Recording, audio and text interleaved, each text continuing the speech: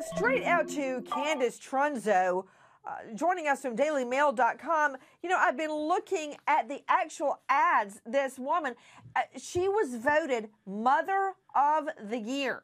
And she gets herself set. Her heart is set on buying a dream home. She bids. She gets outbid. And what does she do, according to police? She goes online, Candace, and she orders a hit, a rape of the woman that outbid her for the dream home. Yes. Now, I want you to listen to some of the ads. I love to be surprised and have a man just show up at my door and force his way in the door and force himself on me, totally taking me, while I scream no. All right? That's what she writes to one of the men who respond to her posting. She says also, she's talking to these men online. She says, come by any Monday, Friday, 9 to 3. I like the element of surprise. What?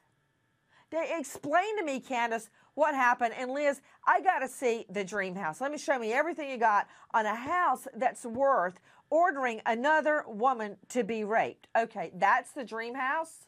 I mean, it's nice, but, well, okay, it does have a pool. But still. Okay, go ahead, Candace. Kathy Rowe felt that this was the house that she needed. She has a husband who just had a heart attack. She has a daughter who is incapacitated, and this was the home that she had her heart set on. She was outbid on it.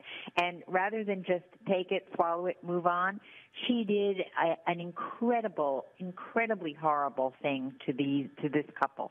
I mean, not only putting up these ads that solicited sex, solicited rape, fulfill my sex rape fantasy, but she said, wait, I didn't know that part.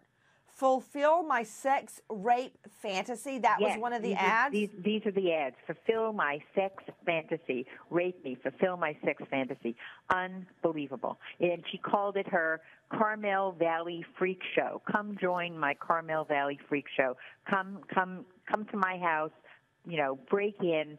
I'll shout no, but rape me. And this is what this woman is alleged to, Kathy Rowe, is alleged to have done to the couple who outbid her for a home.